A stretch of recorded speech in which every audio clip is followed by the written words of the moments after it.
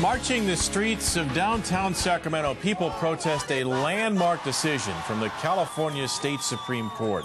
Nearly 7 months after voters decided to ban gay marriage, there was a court ruling today that made it official. The justices of the state Supreme Court voted to uphold the ban on gay marriage. It was a 6-1 decision. They say voters have the right to change their constitution.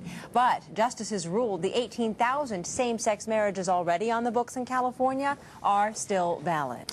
Mike Delastrino joins us live at the state capitol, where a protest march turned rally wrapped up in the steps tonight. Mike? Yeah, Sam and Palace, out here on the streets of Sacramento, you might have think it was a flashback to the few weeks before the election when we saw all of these protests for and against Proposition 8. But one thing is clear tonight. This is the battle that just will not end. 1, 2, 3, 4! Love is what we're fighting for! The march from Midtown to the Capitol lawn. We were hoping for equality for all. That's what we're marching for. Catholics for equality and the girls who love their lesbian moms.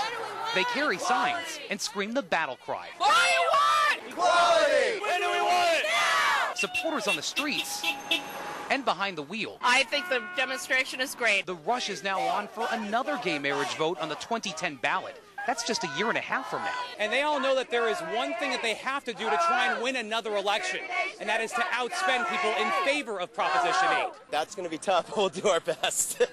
At the Capitol, they get some company. Prop 8! Celebrate! Prop 8 supporters. Yeah! All 11 of them. But the voters have spoken, and they did ban gay marriage. It's not a healthy lifestyle, and it's a very immoral lifestyle. So many still fight for what they call their right to marry. That can't stand in California! Is the fight starting all over again this early? Oh, God, I hope not. Well, it looks like the 2010 election season might have started today. And right now, the Capitol and Capitol lawn are clear. And tonight, we can tell you, after several hours of this protest and those Prop 8 people across the street, there were no issues today, no arrests, everything peaceful here tonight. Well, I'm glad to hear that, but as you said, I think this is going to continue for quite a while. Mike, thank you so much. This is not the last we're going to hear of it. No. From Sacramento to San Francisco and Los Angeles, people have been protesting all day today's ruling on Prop 8. Now, on your left, hundreds streamed into an intersection near San Francisco City Hall immediately following today's ruling. Police did arrest more than 150 same-sex marriage backers who blocked a street there.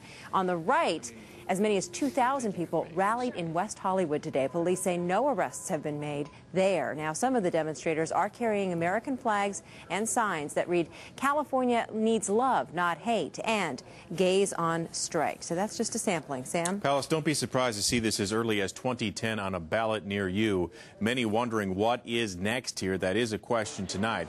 Groups that support same-sex marriage, like the Courage campaign, they've already announced they plan to support putting that measure on the ballot in 2010. 82% of that group's members have voted yes to that idea. Other same-sex marriage groups are expected to announce their support as well. There is a new survey out. It is from Sacramento State University, and it indicates that many of the people who live in our region are pretty much split on the idea of gay marriage. I want to show you those numbers tonight. 49% say gay marriage between same-sex couples should be recognized. 45% disagree. Religious organizations and political party affiliation playing a role on where people stand on this issue, Palace.